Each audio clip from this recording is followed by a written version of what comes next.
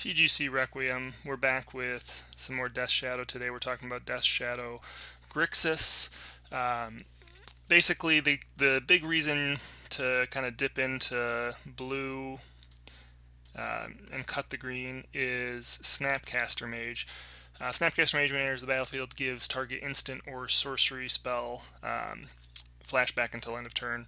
So this means you have, in essence, 4 extra Inquisition of Kozilek, Thought Seizes, 4 extra Fatal Pushes, and Stubborn Denial. Stubborn Denial being the other card in blue that you're really bringing to the table with dipping into blue instead of green. So Stubborn Denial is a counter non-creature spell unless its controller pays 1. And if you have Ferocious, meaning you have a creature with power 4 or greater, that spell is just hard countered. Doesn't matter if they pay a mana, it's countered. And so, the Sultai versions try and play this card because of Tarmogoyf and Death Shadow.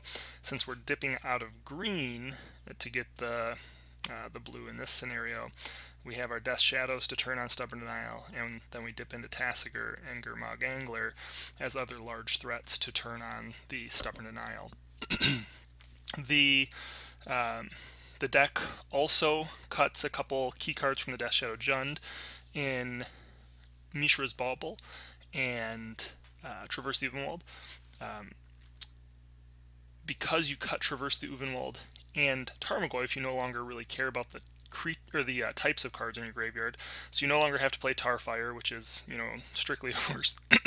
Well, I shouldn't say strictly.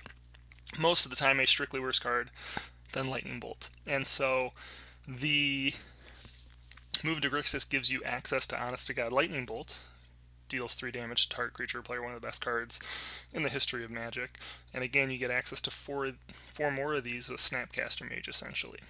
So that is an upgrade. And then you probably could get away with playing Mishra's Bauble, and to some extent there may be some valid reasons why you might want to play Mishra's Bauble over Serum Visions.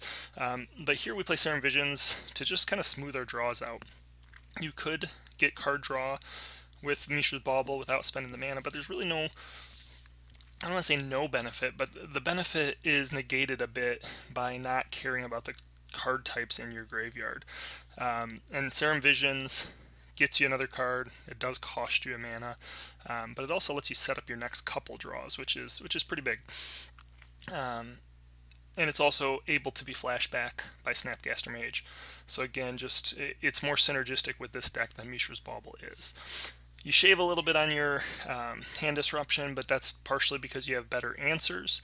Also Stubborn Denial, as we've already talked about.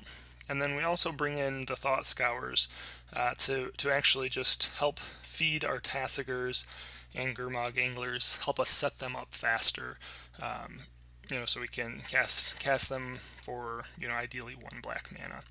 And then we also have Kolaghan's Command, which obviously pairs very well with returning your Death Shadows to the battlefield, returning Snapcasters, and looping with Kolaghan's Command. So the core of the Shadow deck being Death Shadow, Thoughtseize, Street Wraith, and kind of Fatal Push with Kolaghan's Command. That's all here. We're just shaving a little bit on Inquisitions because we have more answers, I guess more reactive answers in this build than you do in the Shadow build. The sideboard, a lot of people you'll see just the normal 4, 4, and 4 with the Scalding Tarns, and I've kind of adjusted that a little bit, reading some other articles about different variations. The big thing is black. Black is the important color for you, and so we're trying to keep as many of our fetches, or our shocks, black as possible, and as many of our fetches black as possible, because if we get Blood Moon, the card that we really want to get is Swamp. We're less worried about getting Island, and that's why we're running 11 black fetches and only the 5 blues. If I actually had Scalding Tarns right now, I would absolutely run Scalding Tarn over Misty Rainforest, but I don't, and so I'll be getting them soon. I just haven't gotten around to it quite yet since the Modern Masters release. So basically this deck plays a little bit more tempo-y, a little more control-y. You don't have Temur Battle Rages, and that's because Death Shadow, while it gets very, very large, your Tasigurs and Gurmags are capped at 4 and 5 power. Unlike Tarmogoyf, which could get up to 7 or 8 power and really make use of the Temur Battle Rage. These decks are less effective at that, but this deck also has more efficient removal in Lightning Bolt and Fatal Push, and also has access to Lightning Bolt, Snapcaster, Loop, the old Bolt Snap Bolt shenanigans. In the sideboard, we have access to a couple more Stubborn Denials where that may matter. We have access to Fulminator Mages for the lands matchups and or just grindy mid-range matchups. Kolaghan's Command when you need more artifact hate, and again, potentially for more grindy matchups. One Anger of the Gods for, you know, some of the go wide strategies that you might have to deal with, like Revolt Zoo or Elves, etc. And then 2 Surgical Extraction and 1 Nihil Spellbomb. Currently the graveyard hate of choice for me here.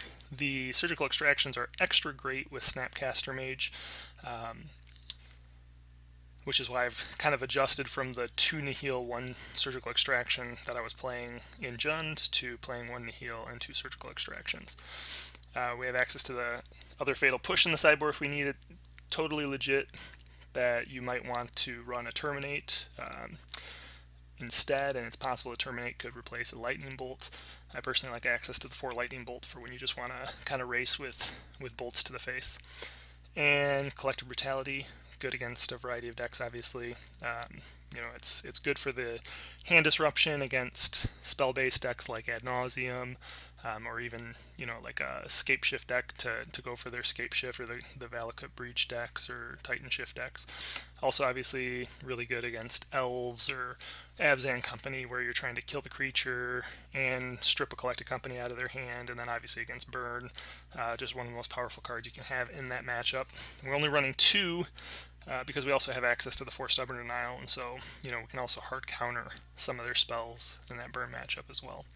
And then Liliana, the Last Hope, is just really good in the grindy matchups, and again, just in certain matchups, she's a phenomenal removal spell.